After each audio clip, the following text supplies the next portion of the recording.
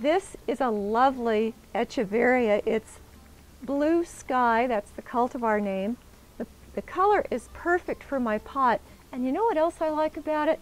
There's other colors within the echeveria that I can play with and that will work with the other colors of the pots that I've chosen. This plant will turn yellow given lots of bright sun. The one color that I don't see in the sedum that I have in my pots is blue.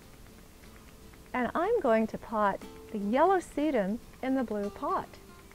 The reason for this is I want continuity in the entire grouping. Yellow is the color complement of the blue-purple color of the echeveria. So that would give me an element of contrast that could be really pretty. So I got that to pull the red tones from the red pot, but I'm not going to put this in the red pot as the red of the pot would overwhelm the much subtler pinkish orangey rust tones of the Graptosedum California Sunset. I have 3 of these Echeveria Polydonis to go into this red pot.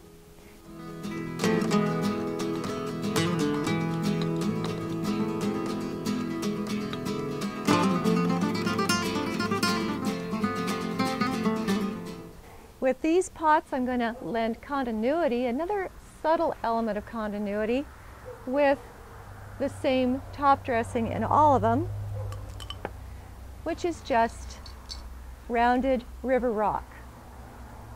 Now I'm going to see how they look on my deck. Want to come? Let's go see.